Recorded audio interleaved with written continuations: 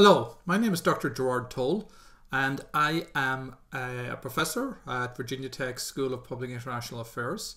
And this particular lecture is in my Discourse analysis class for fall 2019.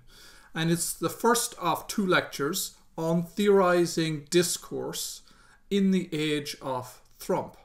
So the first lecture here is going to address the issue of conspiracism and conspiracy theories. And we're going to discuss this particular book, which is by Russel Muirhead, who's a professor at Dartmouth, and Nancy Robenblum, who is a professor of politics at Harvard University.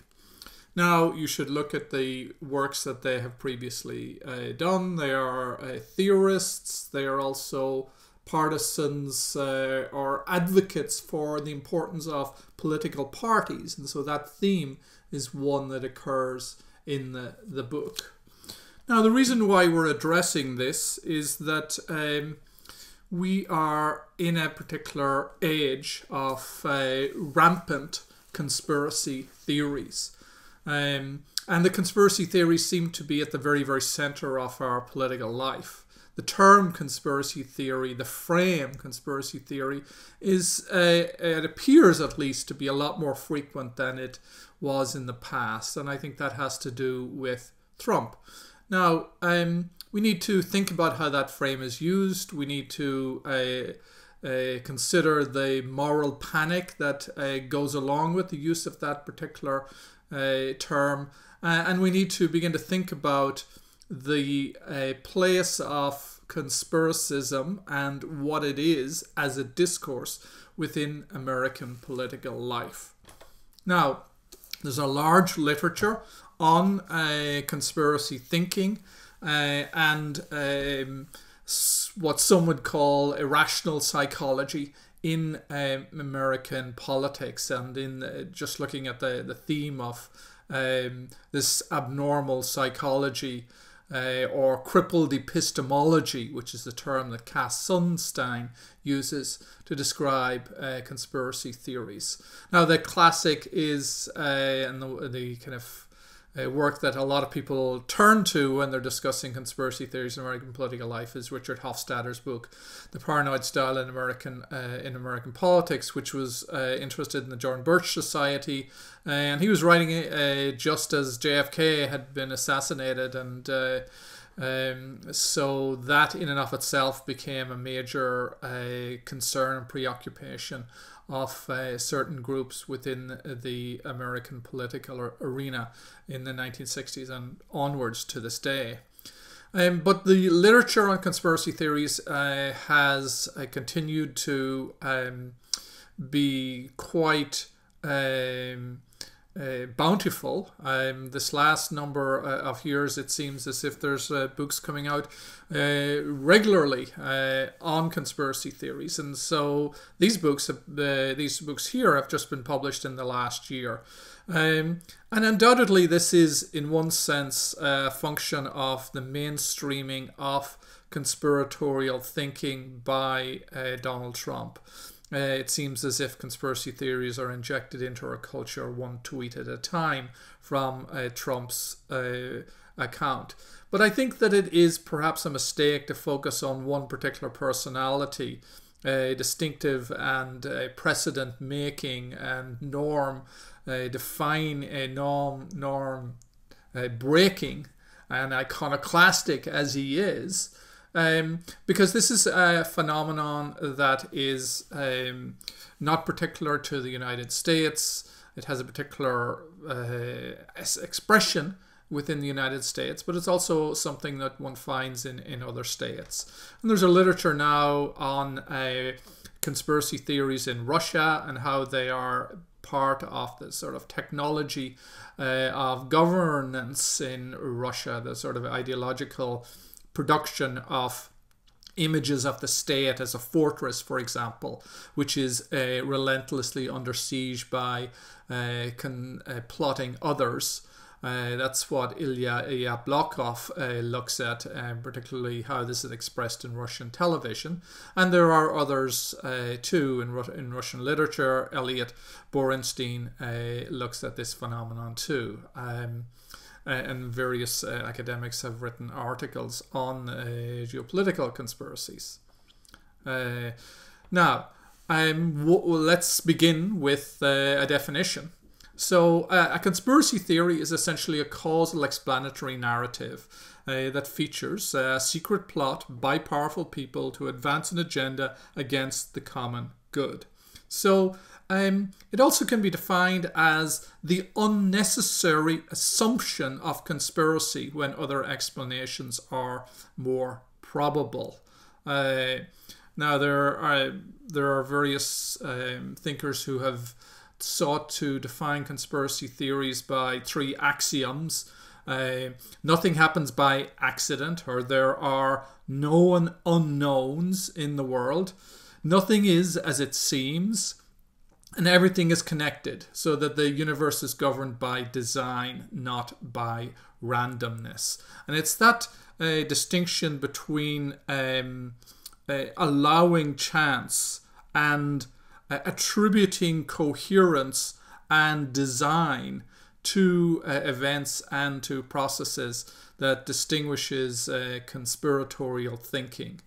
But we have to be very careful as to how we define it, because the frame itself is part of what we need to study, and the use of the frame, the dubbing something a conspiracy theory, is a delegitimating tactic. And that in and of itself is something that we need to be alert to, and we need to be aware of how a conspiracy theory in and of itself is not something that is indicative of damaged psychology or of a particular unusual feature of human thought. In actuality, the opposite is true, that humans are pattern-seeking individuals. Our evolution has depended upon us being skeptical in the world and making connections, making causal connections, kind of connecting the dots, so to speak. And that is essential to how humans act. In other words, humans are natural-born conspiracy theorists, as Rob Botherton argues. And there is, I think, a danger when one looks at conspiracy theories that one focuses in on the abnormal and misses the commonplace feature of conspiracy theories. So let's talk a little bit about the cognitive biases which enable conspiracist discourse. Now, human cognition, psychologists have studied this for a long, long time, is characterized by certain, it can be seen as biases. Some describe them as sort of dispositions, which mean that we do not think rationally, even though we may think we're thinking rationally. And we have certain dispositions to think in particular ways. So there are 3 cognitive biases that researchers in psychology in particular, but also in cultural studies and now in politics, have pointed to as enabling conspiracist discourse. The first of all is intentionality attribution. We tend to, when we think about issues and problems in the world, we tend to think that certain things happen for a reason. There are certain forces behind things, and we often attribute these to particular powerful agents or to scary actors or outgroups which we are afraid of. So there's an intentionality attribution which assigns design when in actuality chaos, accident, sort of blundering through or consequences of consequences which are unanticipated may better account for the phenomenon that we are studying. The second bias is proportionality bias, and that is that we tend to attribute big causes to big events. So the classic case is JFK, and the fact that that being such a momentous, horrible event had to be attributed to more than simply a single gunman who decided that he was going to take a pot shot at the president and succeeded in assassinating the president. That seems an insufficient explanation for us. So therefore, we look for larger, bigger causes which are proportional to the particular event. We have small explanation unease, in other words. So that's a second cognitive bias. The third one is the big one, and it's one that researchers point to again and again, and is part of the folk way we talk about conspiracy theories, and that is confirmation bias.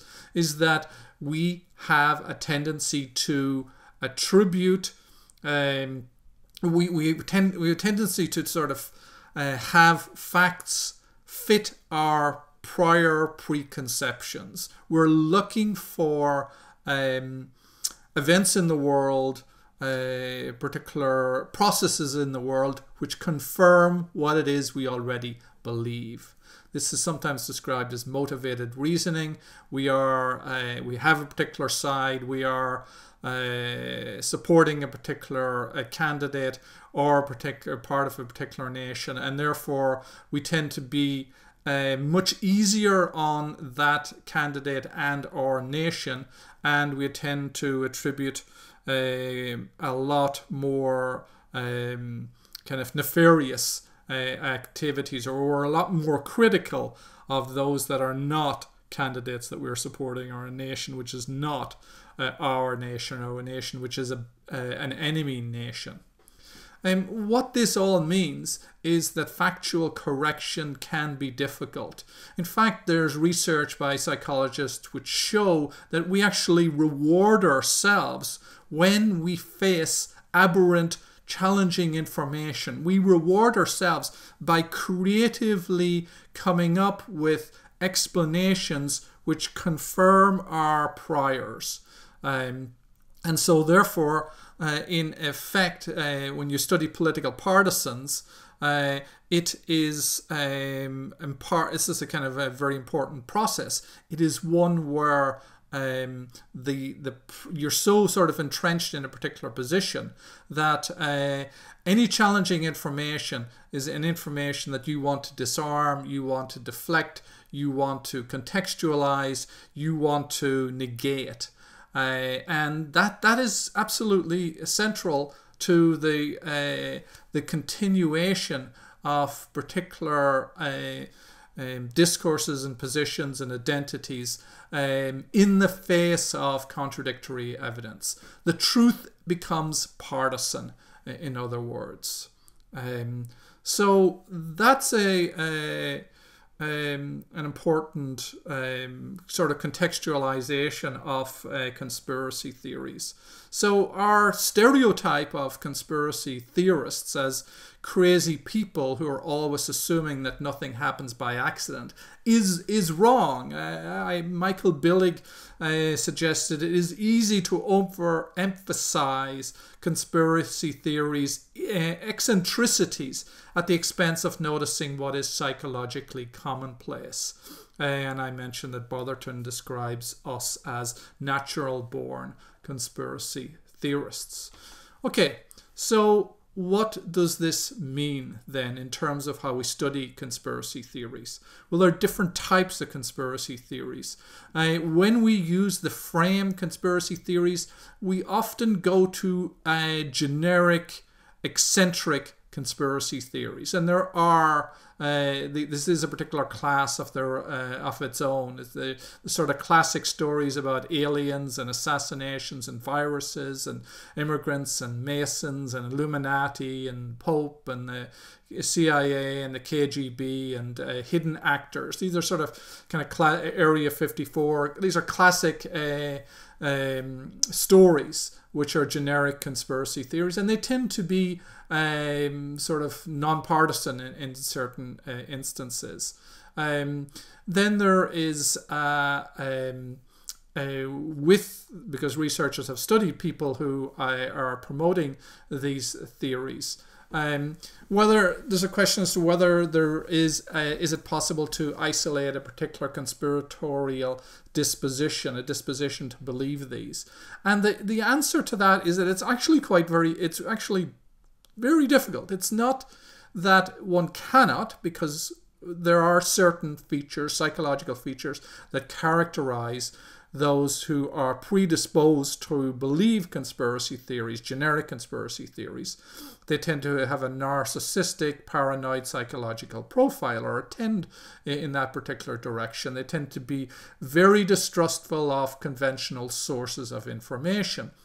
So there is a certain psychological profile for generic conspiracy theories that I describe in the American or Anglo-sphere context. Then you get to event-specific conspiracy theories, and there you're moving away from this, and you're beginning to go into a domain where we're dealing with more commonplace psychological dispositions. So there are two event-specific types of conspiracy theories. Those that deal with shock events, where there's a consideration of, there's a particular event that occurs. It is big, it is shocking, and then there are official stories as to what happened.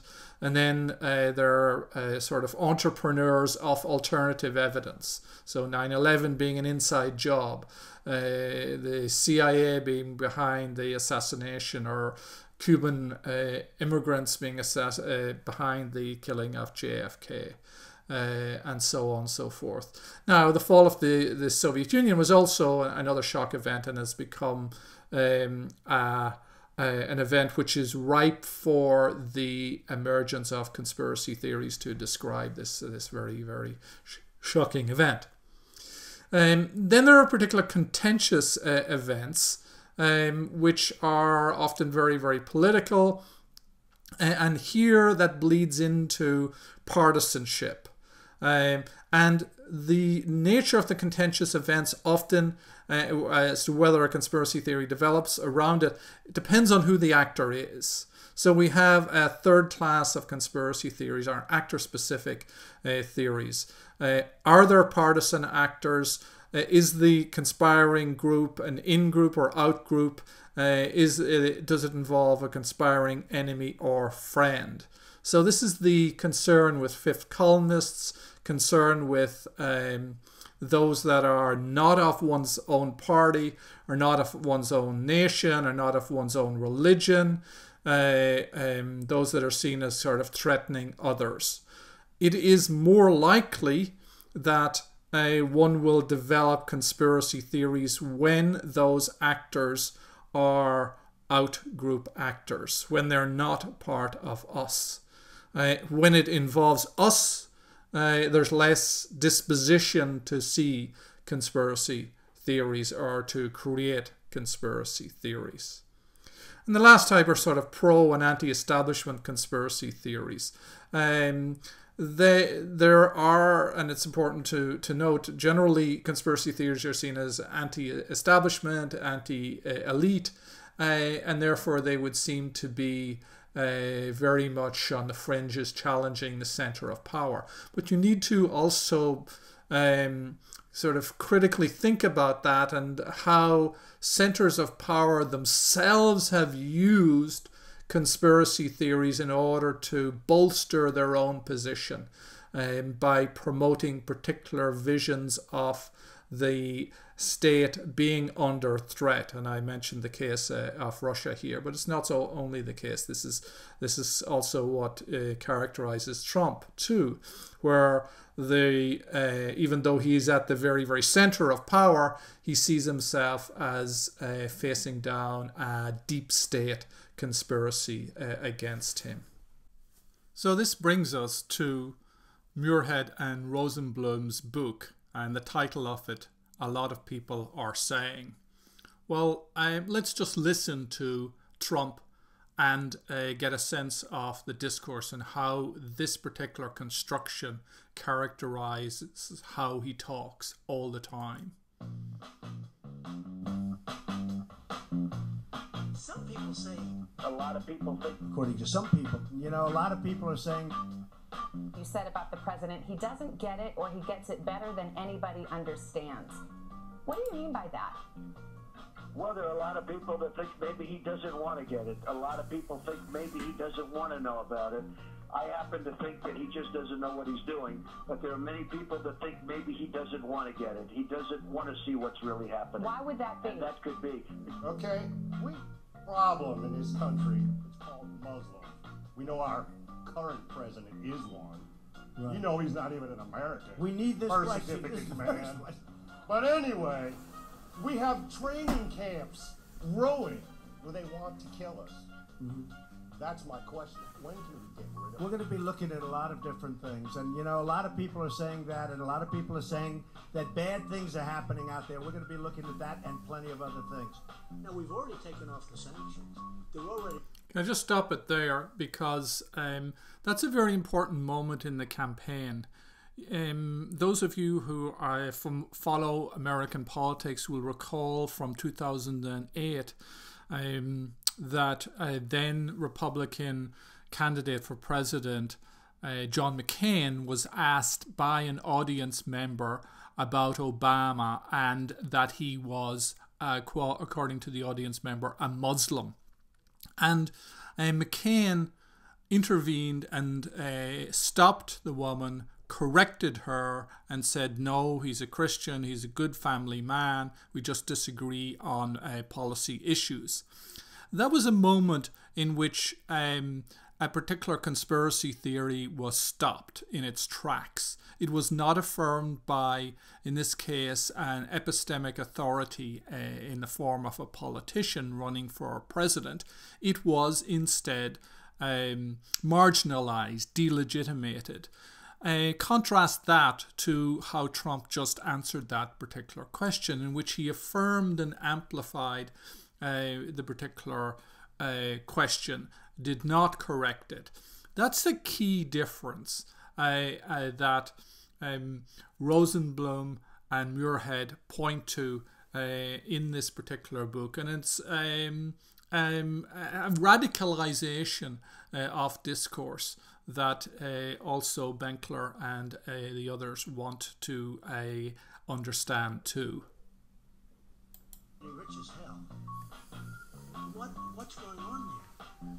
That's why I say, some people say it's worse than stupidity. There's something going on that we don't know about. Honestly. And you almost think it. I'm not saying that, and I'm not a conspiracy person. She said we're saying that. Half the people in this room are saying it. I'm trying to be a light, I'm just hoping they're just stupid people, okay?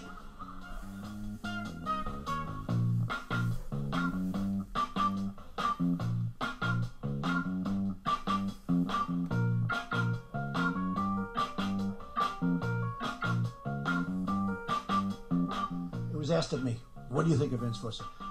I really know nothing about the Vince Foster situation. Haven't known anything about it, and somebody asked me the question the other day, and I said that a lot of people are very skeptical as to what happened and how he died. I know nothing about it. I don't think it's something that, frankly, really, unless some evidence to the contrary of what I've seen comes up, I don't think it's something that should really be part of the campaign. Now, what are the features of the new conspiracism according to Muirhead and Robenblum? Well, they argue that the new conspiracism is characterized by its lack of theory. it involves bold assertions, such as they claim the elections are rigged. And even just one word itself is enough to trigger a conspiracy theory, to prompt it. It's also characterized by innuendo, the notion that something is going on. There is gesturing to the fact that things are hidden and being carried out behind closed doors, behind a veil that people cannot see. It's also characterized by conditionality. And what they mean by this is that the conspiracy theory can be disavowed, as we saw with the Trump clip there, where he says, I'm not a conspiracy theorist, but a lot of people are saying, or this particular instance is false. The idea that certain Democrats were behind the creation of the violence at Charlottesville between protesters and far-right extremists. The particular claim that conspiracy theory may be false, but it is plausible. So you have this disavowal yet reinscription. So that's what they mean by conditionality there. Characterized by verbal gestures, so the particular phrases a lot of people are saying, people want to know, etc., etc. By memes and slogans. Well, of course, the slogans from Trump's rallies, lock her up, is part of a conspiracy theory. It's a response to the notion that Hillary Clinton was evil and therefore deserved to be punished and imprisoned for her particular policies. So there's a sloganistic quality to these conspiracy theories. And then they're characterized by repetition. And this idea of them being true enough. And they discuss the Jade Helm exercise in Texas as examples of this. Now, they say that this is without theory, and I think that's an overstatement on their part, because there is a theoretical, there is a set of explanations behind these actions, but I think they're nevertheless useful, because what they're arguing is that the classic conspiracy theory was one which was rich in documentation, even though that documentation may have been sort of deranged and confused, but it was nevertheless, there was this desperate need to present archives and archives and archives to support a position, as opposed to the performance of conspiracy theories in the age of Trump, where it's very much about bravado and assertion, and there's very little behind all of this. It's simply gesturing at claims which have no basis in reality at all. The new conspiracism is also characterized by an assault on expertise, and this is not new. This is something that we saw with the book Merchants of Doubt, and the goal here is to deny the standing of experts, to smear experts and so-called elites. In other words, epistemic authorities, people who are trained like historians, like professional journalists, like professional analysts. It is to smear them as having a particular agenda. The FBI, the CIA, law enforcement agencies writ large, and to deny them standing. So that's another feature of it. Thirdly, they characterize it as coming out of a particular partisan penumbra. And what they mean by this is that it's not coming from one particular political party, rather it's coming from one faction within one political party, and that is the far-right anti-government activists, radical anti-government activists who are attacking what they see as an oppressive, administrative, bureaucratic state, which is on the verge of taking away their sort of mythical, organic rights. So it is, in other words, marinated in a far-right political culture. There's a strong tribalistic quality to it, in fact a race. This is whiteness and fear of non-whiteness. And there's a populist quality to it also, but it's a populism of the right where the people are considered to be sort of organic ethno-nationalist rather than the diversity of American people. So it is a very particularistic understanding of the people.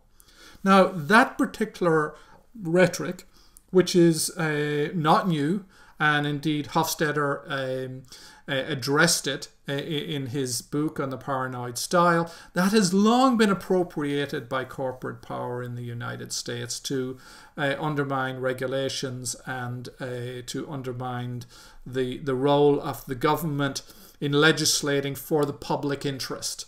And we have seen that in cases of tobacco, in cases of climate change, in cases of dealing with health and safety, the gutting of the EPA, the gutting of water standards, air quality, and the like. So this is not something which is solely about true believers who are off the grid. This is also something that is actually fostered by the center of power itself, or a key center of power itself. Fourth feature is delegitimation. And I think this is the thing that is particularly worrisome to Muirhead and Robenblum, and that is the idea that this is an assault on democracy, that democracy itself and the delegitimation of democracy itself is the particular product here. So there's an assault on the norms of legitimate opposition. In one sense, it is a form of anti-politics. It's a rejection of the system, rejection of the nation's administrative and deliberative bodies. It characterizes them as simply the swamp, and therefore sets up a scenario of power in which a strong man is supposed to rule in the name of the people. So this is effectively a discourse which supports authoritarian rule and authoritarian government by a particular charismatic figure. The fifth feature of the new conspiracism is its deorientation effects.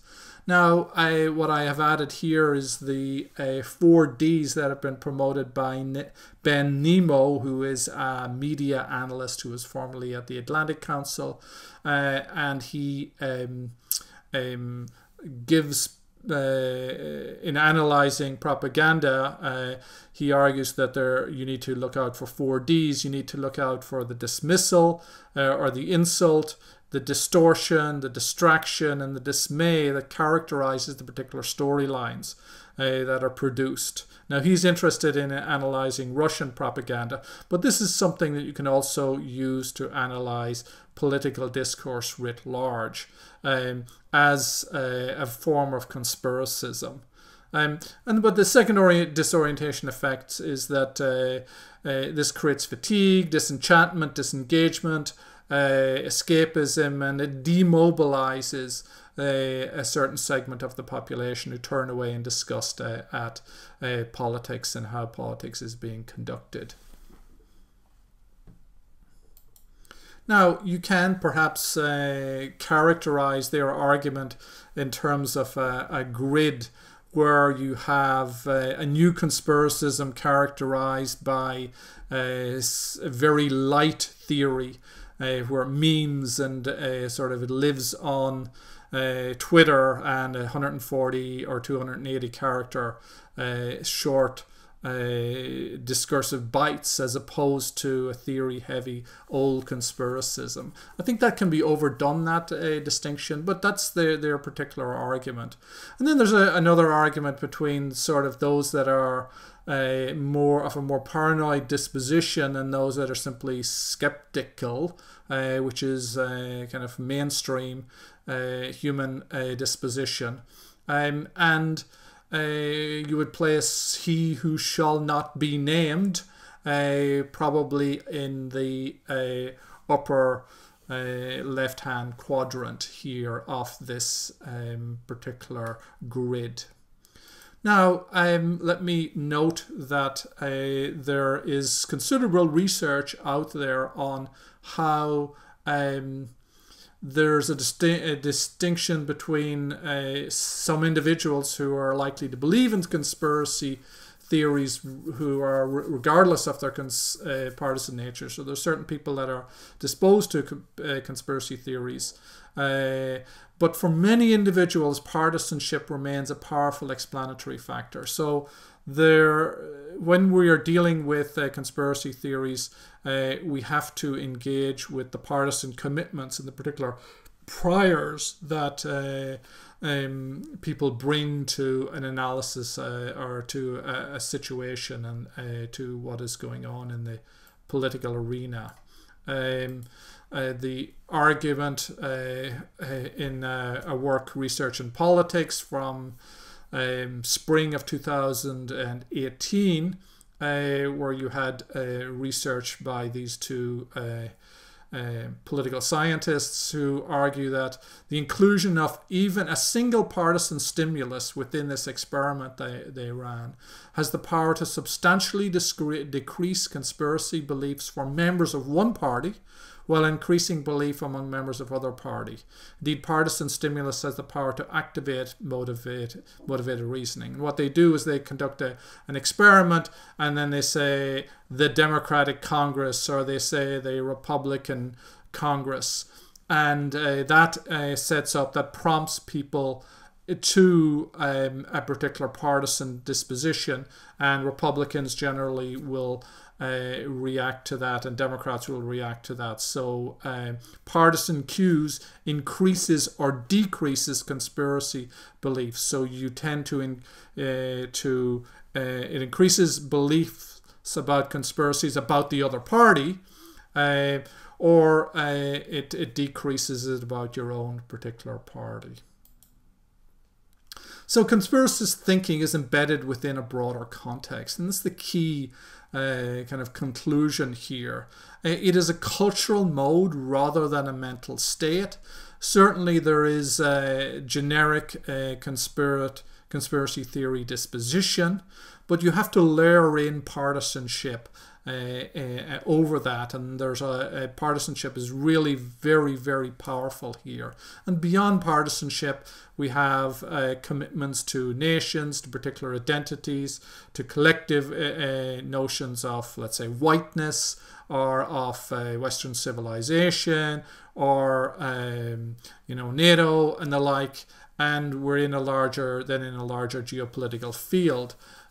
So therefore, and it gets to our current context too, we are more likely to believe that the Russians are conspiring against us than, let's say, our friends, our allies, because of the particular fields that we live in, the socialized context within which we make sense of the world.